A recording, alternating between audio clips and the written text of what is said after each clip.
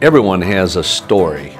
My story started back when I was a child. I lived on a farm. And I'd go out to the barn. I'd see my mother, who I loved very much, lining the manure in the gutter behind the cows, where my dad had yanked off the air hoses of the milk pipes and literally beat my mother to a bloody pulp until she was so weak and bloody she couldn't stand up. And at 8, 9, 10 years old, I'd be beating my dad and kicking him, saying, when I'm strong enough, I'll kill you. And growing up, my father was a town drunk. I hardly ever knew him sober. Anyone that has an alcoholic parent carries shame with them every day of their life. And I'd go to school, and my friends would make jokes about my dad downtown in the gutter making a fool of himself. And you know, they didn't think it bothered me, because I would laugh on the outside when I was crying on the inside. And every time they told a joke about my dad, it hurt. But I never, ever let anyone know. And so before friends would arrive, I'd go out to the barn. He'd either be passed out or halfway there. And I'd lift him and I'd pull him into the pen where the cows would have their calves. And I'd just drop him on the straw and then tell friends, well, he had to go away at an important call, just to keep from being shamed. And in case he woke up before he left, I'd go back out there. And it would take me a while because I was just a little kid, but I'd get him up against the boards. And I'd put his arms to the board and tie a rope from one arm to the other arm. Then I'd take another rope and I would put it around his neck like a hangman's noose and put the other end behind him around his feet. As tight as I could pull that rope, I would pull it until his head would go completely over that top board. You know, the first time I did that, I left him there probably about 6 o'clock at night, went out about 5:30 the next morning, and I was so discouraged. I was so disappointed. He was still alive. All I ever wanted as a kid was for my dad to quit hurting my mother, and I couldn't stop him. When I was 11 years old, my oldest brother Wilmot, I was one of 5 kids, he was the oldest, I was the baby, took my parents to a court of law and sued them for everything they had. One of the things my brother got in a settlement was a new home my parents had built on the farm for workers. And he announced to my parents he was going to move it downtown into Union City, Michigan. Well, come on, when they announced today that they were going to move that house, I could hardly sleep. I mean, my adrenaline was pumping, everything. And Saturday morning came, got up extra early, did my chores, took a good shower, put on my best work clothes, ran out of the house, and as a little 11-year-old kid, I ran up that knoll. And I think sometimes my feet didn't even touch the ground. I was so excited. And I got to the top, and my world came crashing down. I heard these farmers, these merchants, these parents of my friends yelling the dirtiest, filthiest names at my parents. And I couldn't handle it. And I snapped. The only conscious thought I have, and whoa, is it conscious, I can remember running down the other side of that knoll in front of everyone as an 11-year-old kid crying and screaming. One of the most shameful things that could happen to an 11-year-old. And I ran to the end of the barn where there was a room, not very big, but it had 3 stalls or bins in it for wheat, oats, and shelled corn, and to grind up for cattle feed. So I ran up the 6 steps, turned around, and slid that big door closed, put the iron latch down on it until it was absolutely pitch black. And then at 11 years old, I turned around and I climbed up into that shelled corn bin, and I buried myself in that corn up to my neck. And that's when I prayed to die. I didn't want to live anymore. I felt such shame. And I was there for 3 hours. And I still can't believe it. My parents never, ever came looking for me.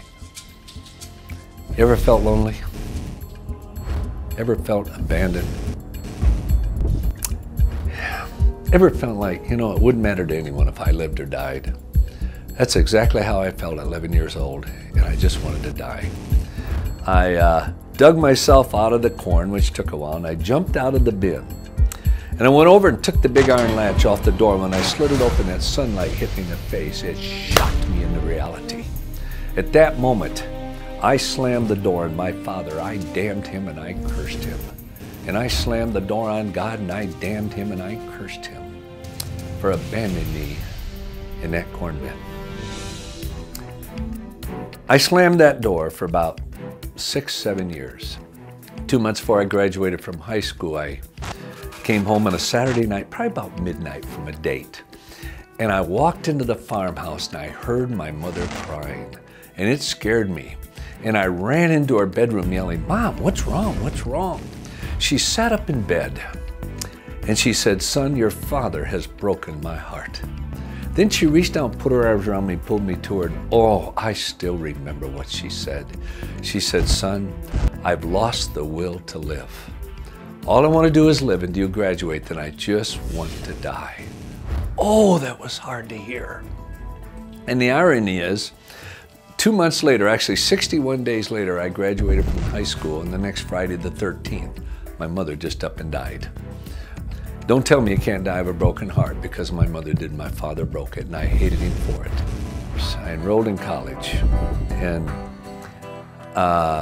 after a couple weeks there, I saw a small group of people who seemed to have a, would you call it contentment or joy, that wasn't dependent on outward circumstances. It was in spite of it, and that kind of puzzled me. But probably the biggest thing I saw was, here was a group of students and professors who seemed to have, appeared to have, a genuine love and concern for each other. Now, you'll find that everywhere. But the difference that I saw was this.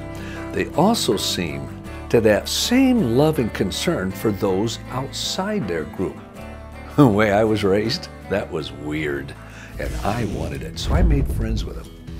And after several weeks, we're sitting around the table in the student union, and I really wanted what they had. But I didn't want them to know that I wanted what they had. So I leaned back in my chair and just kind of in a very hackneyed, flippant way, I said, "Hey, tell me, what changed your lives?" Trying to act totally disinterested. "Why are you so different than the other students?" And this young lady looked at me with a little smile. And she just said two words I never ever dreamed I'd hear in the context of the university on the solution. She just looked at me and said, "Jesus Christ." I said, "Oh, for God's sakes, don't give me that garbage." I figured if you couldn't make it anywhere else in life, you became a Christian, kind of like a loser. And I lit into him. I said, "I'm fed up with religion, the Bible, with Christianity and the church and Christians. I want nothing to do with it." Well, you know what? They held their space. They didn't back off. This young lady shot right back at me. She didn't smile this time. She said, "Mister, I didn't tell you religion. I didn't tell you the church or the Bible or Christians or Christianity. I told you the person of Jesus Christ." I said, "Whoa." I apologized to him because my mother had not raised me to be rude, and I'd really been rude. I mean, I nailed those Christians. And so I apologized, but then I attached a disclaimer to my apology. I said, "I want you to understand something. Just because I've apologized, I still don't want anything to do with Christianity." When I walked out of that corn bin and stuffed that anger down into my life, when they mentioned Jesus Christ, all that anger came out. I was the problem. So they made me so mad. I said, "Okay, I'll refute you." And so I set out, left college, traveled throughout the United States, England, Germany, France, Switzerland, gathering the evidence, looking at the manuscripts, checking out people, interacting, great thinkers who had either examined Christianity and rejected or examined Christianity and accepted it. And I'd returned to London, England. It was a Friday night, about 6:30. And I'll never forget, I leaned back in my chair and I cut my hands behind my head, and right in front of everyone I said, which was probably 3 people in that little museum library, I said, "It's true. It's true. It's true." And what I concluded by that was that I could hold the New Testament in my hand and say, what I have is what was written down. It has not been changed. And second, I concluded that what was written down was true, that Jesus said it and he had done it. And so that December the 19th, about 8:30 at night, got alone with a friend of mine. And I established a relationship with a God who became man, and his name was Jesus. and he was passionate about a relationship with me.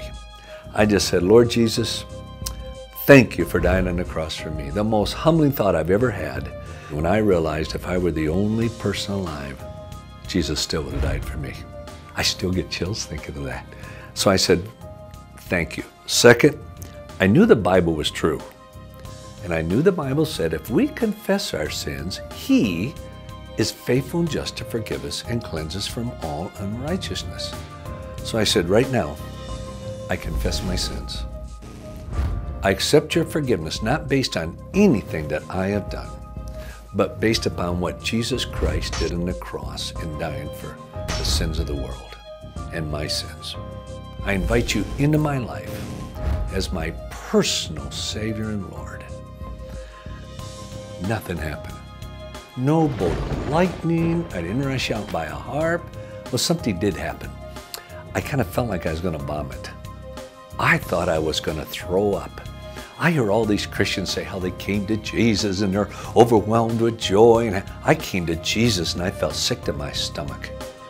Immediately after I trusted Christ as Savior and Lord, invited him into my life, I thought this. It was kind of like I had a dialogue with myself. And it went like this: Josh, have you made an emotional decision to trust Christ you are going to regret intellectually later?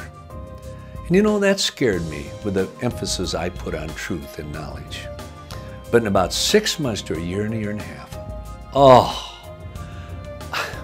my entire life was changed, starting from the bottom up. And one of the first things that happened, I hated my dad. I despised him. I grew up believing he killed my mother and destroyed my family. I tried to kill him 2 or 3 times. And sometimes I put that rope around his neck in the barn. I'd pull it so tight, hoping he couldn't breathe. And I found myself, after I trusted Christ as Savior and Lord, I found myself looking my daddy right in the eyes and saying, Daddy, I love you. Whoa. You know, that scared me. You say, what? Yeah. I did not want to love my father, even as a new Christian. I wanted that energy, that emotion that comes from hating someone. And there is an energy, it energizes you.